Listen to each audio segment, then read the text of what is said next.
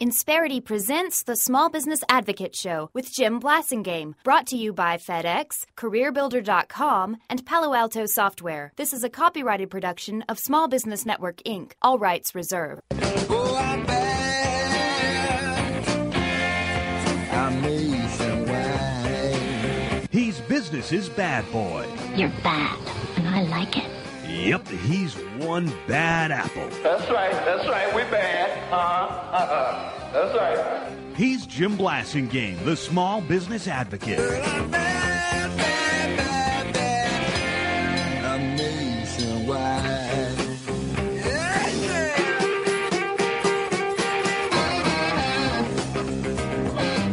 Welcome back, 34 after the hour. Thank you for hanging out with me. I'm Jim Blasingame. I'm glad you're here.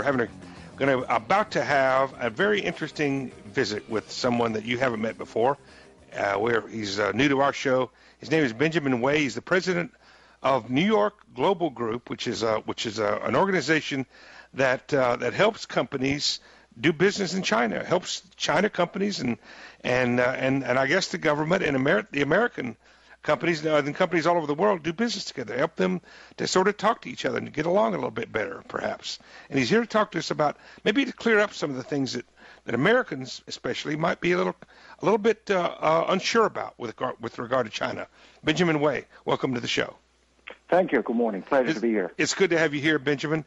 Let's talk about this interesting relationship that the Chinese and the Americans have. And I'm just going to talk about America because they have an interesting relationship, the Chinese with a lot of folks. And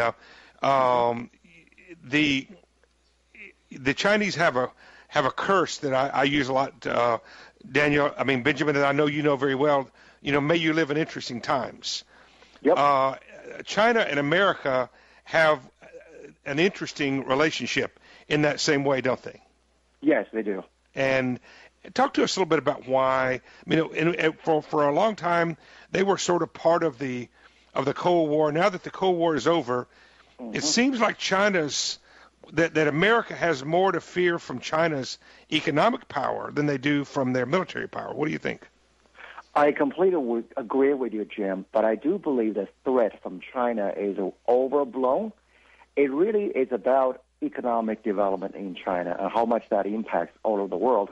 They hold lots of our foreign debt, and it really becomes a great concern for many Americans just because the Chinese are getting wealthier. And certainly our wealth is being spread around all over the world. That does create somewhat of concern. But I do not believe at all that is threatening our lifestyles here or militarily or one or the other.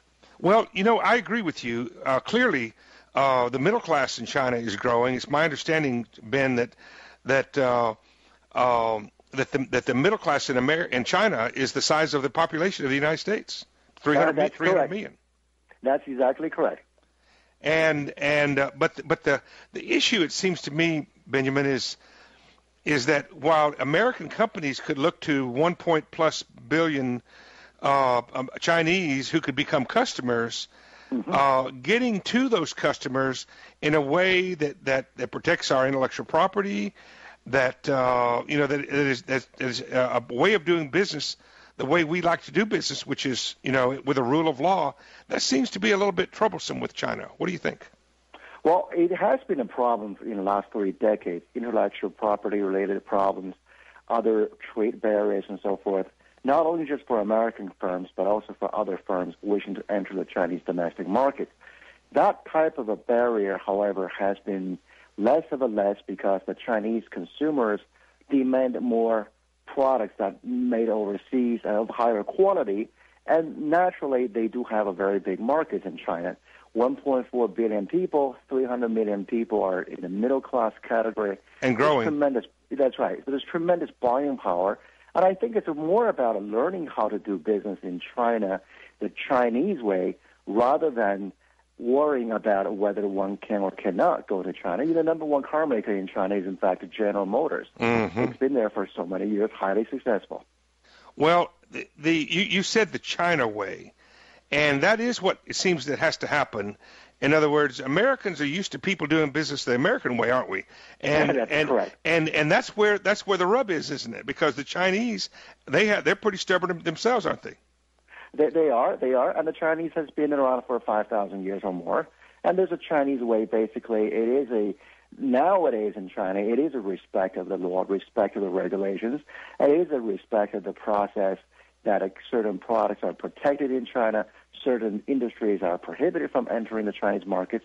There's a bit of a national interest somewhere in certain industries, like nuclear industries and so forth. There are certain industries that are a bit of an off base for U.S. or foreign companies, but, Jim, the majority of industries and business in China are wide open.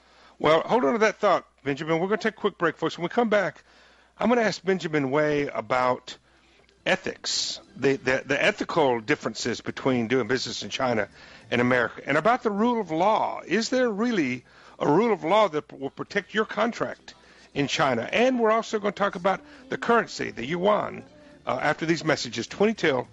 I'm Jim Blasingame. Stay with me. It seems so good to see you back again. How long has it been? Insperity presents the Small Business Advocate Show with Jim Blasingame, brought to you by FedEx, CareerBuilder.com, and Palo Alto Software. This is a copyrighted production of Small Business Network, Inc., intended for the private use of our audience. Except as otherwise provided by copyright law, all other copying, redistribution, or publication without prior written consent is prohibited. All rights reserved. Prohibited. All rights reserved. Prohibited.